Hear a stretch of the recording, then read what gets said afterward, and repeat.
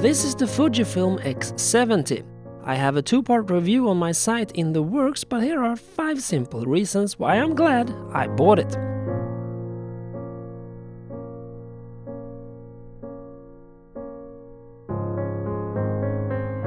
First off, the size. It shares the APS-C size sensor from its bigger sister, the X100T, but in a much smaller package. I can easily fit it in the breast pocket of my thin summer jacket. In fact, it's a bit too small for my hands to get a good grip, and I've actually dropped it once. Also in my hands it rests on the quite brittle battery door. So I bought the half case for it. Not only does it protect it and make it look pretty stylish, it also gives it a much nicer grip without adding too much to the size. Also, the battery door is now protected.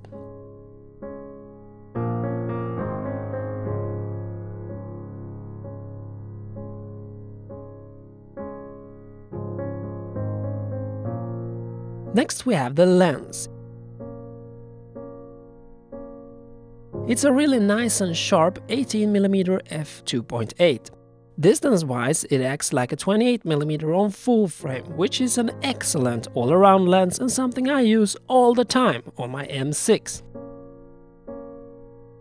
But since sensor size doesn't affect the image in any other way than crop, it is still an 18mm in terms of separation and depth of field, meaning you have to go pretty close to get some bokeh.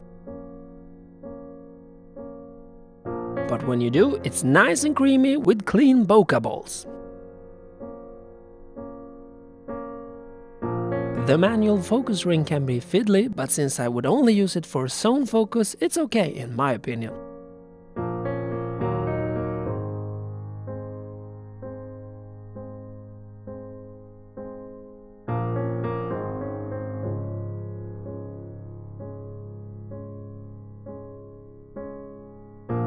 That brings us to the screen. It doesn't have an EVF or OVF for that matter, but it has a nice articulating screen.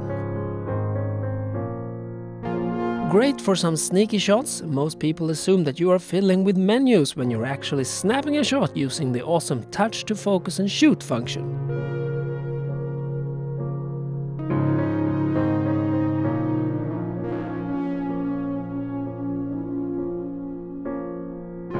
The autofocus isn't super quick in all conditions, but then you can use zone focus and set it using the blue distance bar at the bottom.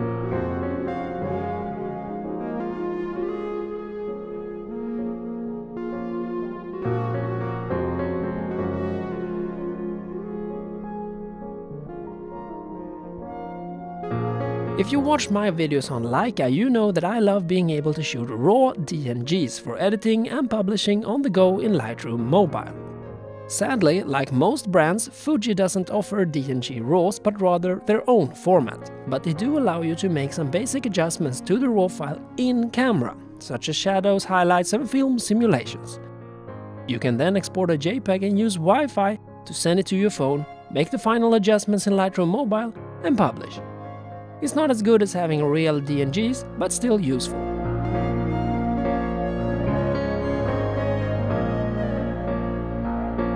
Final reason is the image.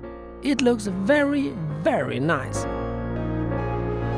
Often a bit too sharp in my opinion, but I just turn off the sharpening in post and get a very clean and organic image. The film simulations can be a lot of fun. The dynamic range is insanely good for a pocket point and shoot. It's only 18 megapixels but still very croppable, especially for web publishing.